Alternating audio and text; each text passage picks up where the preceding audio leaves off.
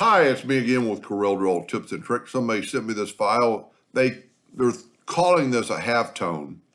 To me, a halftone isn't like this because a halftone is, to me, is dots. I've already done it, and I think I came out dead on. So all I had to do is trace a figure. I'm going to take the Smart Fill tool, and I'm going to fill it in with that blue. Then I'm going to get the interactive fill tool. I'm going to go from about the center outwardly, but I'm going to go up here and get the elliptical fountain fill. That puts it in this, like in the center. And you can change the circle size by adjusting this. And that looks pretty good, but there's a lot you could do with this. You could actually bring in another blue.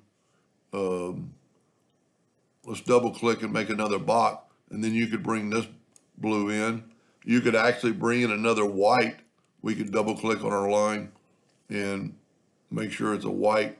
And then you could bring that out to get a more white back, just whatever you think looks good.